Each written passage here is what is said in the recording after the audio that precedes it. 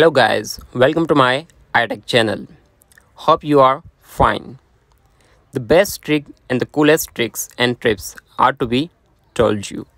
Okay, first of all, without wasting time, come to the Safari browser. Okay, when you search something, so it is in the tab bar and it becomes too much, it takes too much storage, okay, and so it can create problem for you. So you delete one by one like this, and it take too much time. Okay, so why not to delete all in one time? What to do to delete all in one time? Here you can see the option of done. Okay, here is the option of done. Tap on done for a while and now you can see the option close all 8 tabs. Click on that and close all 8 tabs. Click on that. Now you can see here all tabs are closed. Okay, they are finished. Here is nothing. You can do this easily. Okay, and another option, the best option that I loved is, for example, we search here for example history. Okay, history of anyone.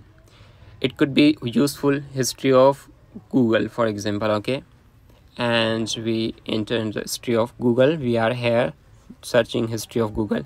It could be useful for the student, for the teachers, educators, and for the businessman as well. Okay, Wikipedia. Okay, Wikipedia is the best.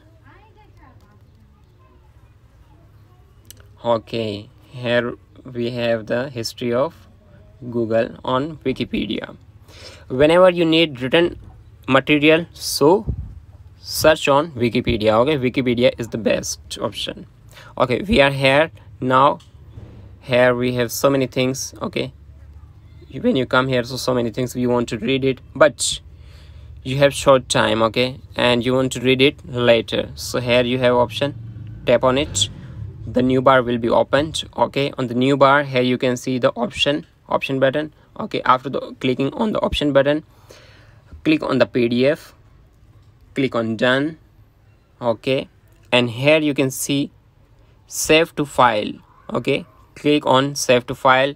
The name you can change. Okay, or you want to keep the same name, so leave it and tap on save.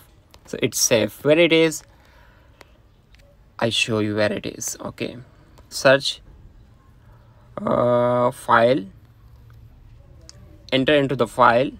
When you enter into the file, so here you have history of Google. Same like that, whatever you will download in PDF will be shown here. Okay, you can do this easily.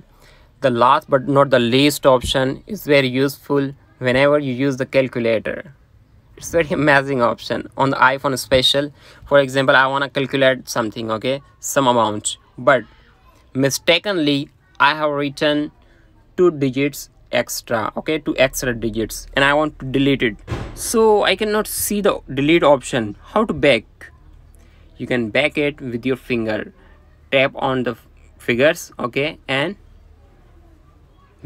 move to the right side. When you will move to the right side your finger, so the right side of the digits will be cut. Okay, like this, left or right, you can move your finger and it will be removed easily. I hope this video will be useful for you, and if you have learned something new in this video, please like, share and subscribe my channel, and don't forget to click on the bell icon button to get my video on your cell phone first of all. Thank you for watching.